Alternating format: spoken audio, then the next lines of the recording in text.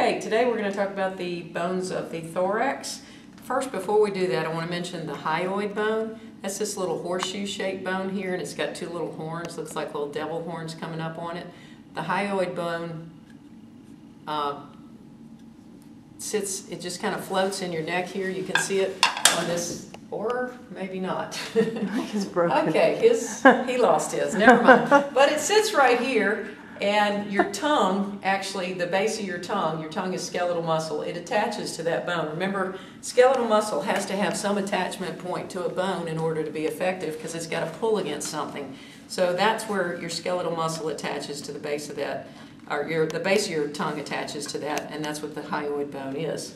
All right, then you start with the trunk or thorax, and that's going to cover your sternum, your ribs, and your vertebral column. So all of that makes a thorax, and that encases your very important organs in there. Notice the organs like your heart and your lungs are going to be protected by that bony cage, but down here some of your abdominal organs are going to be not as well protected. But that's the main purpose of these bones up here. So let's go through them. We'll start with the sternum. The sternum is that breastbone right there. It's divided up into three parts. You have the manubrium, you have the body, and then you have the xiphoid or xiphoid process. You can spell it XI or XY. Both of those are acceptable spellings. This manubrium here, that's an anchoring point for your first rib, and then also your clavicle or your collarbone comes and sits right there, and that helps form part of that pectoral girdle that holds your arms on. You can see it on this model right here.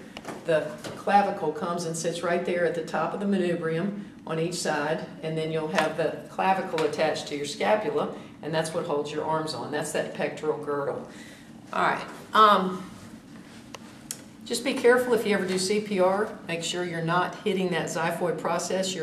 The base of your hand should be up here in the body of the sternum, because if you start doing chest compressions right there, you're going to snap that off and do like my brother, who gave my mom the Heimlich maneuver, and she's 80-something years old, 89, and he broke this and two ribs by just going, and that's not how you do it. So just be careful if you ever do that. All right, if you look at the ribs, this is just one disarticulated rib. First of all, you need to know the parts of the rib. The easiest way to do is find this little knobby part on the end of a rib, and that's known as the rib tubercle, okay? Then above that would be the neck, and then you'd have the head of the rib. So you start with the head, neck, the tubercle of the rib, and then you have the shaft of the rib, and then you have this place down here that's kind of flattened out, and that's where the cartilage attaches right there. So that's called the costal cartilage. It's really the attachment site for the costal cartilages. So if you look at a rib, every rib is basically going to be attached to a vertebra in the back. They all have that attachment point right there. We'll discuss how they attach in a minute. But some of them are going to be attached to the sternum in the front. Some of them are going to be attached to just cartilage. And some of them are just going to be free floating here. Do that again, sorry. Okay, some of the ribs are going to be attached all the way from the vertebra all the way around to the sternum. These other ribs down here, they're attached to cartilage, but then that cartilage is attached to other cartilage, and then you have some down here that are just attached to the vertebra. So you call these vertebrosternal ribs. These are vertebrochondral ribs because chondral means cartilage, and these would just be vertebral ribs. Your book talks about these being as true ribs, these being false ribs, and these being floating ribs. Those terms are not generally acceptable on tests. You want to know them as vertebrosternal, vertebrochondral, or just plain vertebral ribs. Both males and females have 12 pairs of ribs. You don't have to throw away your belief in the Bible because God took one of Adam's ribs. Just because God took one of Adam's ribs doesn't mean Adam's kids weren't born with the same amount of ribs. So don't let that throw you off. But both males and females have 12 sets of ribs, and all of your ribs are going to be attached to what we call the thoracic vertebra, which we're going to talk about in just a minute. So that's where they attach. All right. You also want to know if your rib is a right rib or a left rib. And the way to do that is you always take that rib tubercle and you want that to be pointing down. So that needs to be on the inferior part of your rib. You don't want to set it up like that so that it's sticking up. So you get your rib tubercle pointing down, and then you want to look at your rib at the costal end. You don't want that to be pointing up, because if you look at the model, Hang on.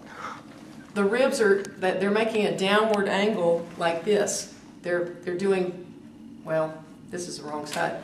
They're making the downward angle like this. They're not going up like that. So your ribs are always going to be pointing down, and so that's how you know if you've got a right or left rib. So we take this, we put the rib tubercle pointing down, and then that's how it would attach to the vertebra right like that. And then of course you want the costal end pointing down.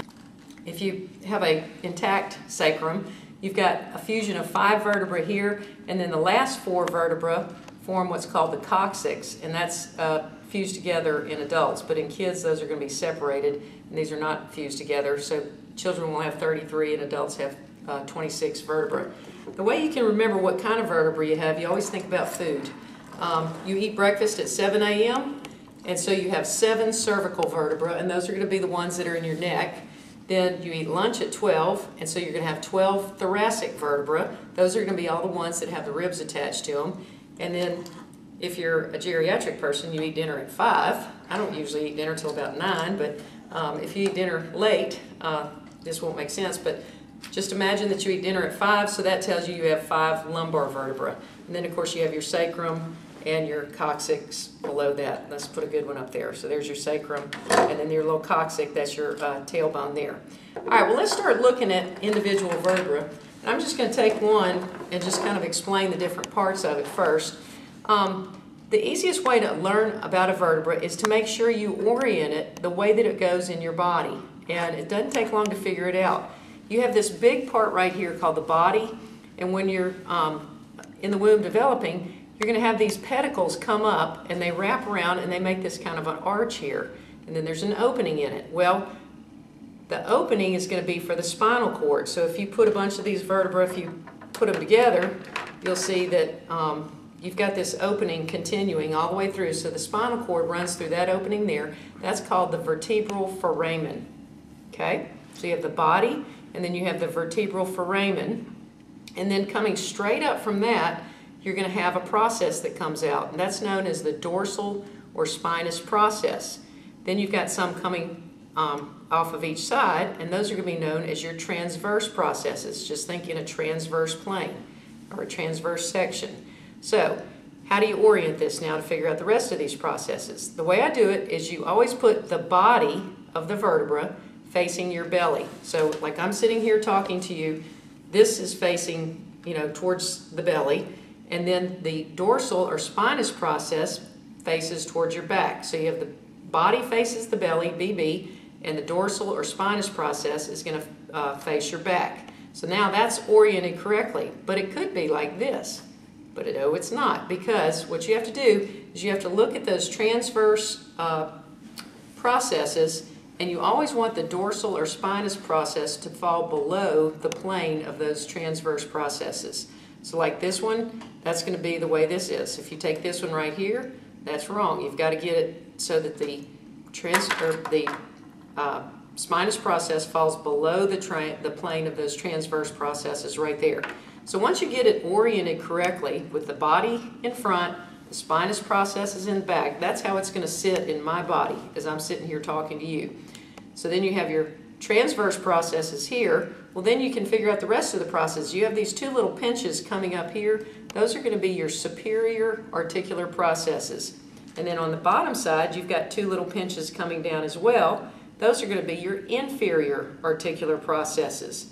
Well, the reason you have superior and inferior articular processes, these 2 don't go together, but I can still demonstrate what's going on, is the inferior processes of the vertebra on top is going to articulate with the superior processes of the vertebra below it, and that forms another opening right there known as the intervertebral foramen. Think about what the word inter means. It means between. So between vertebral foramen. Foramen is a hole.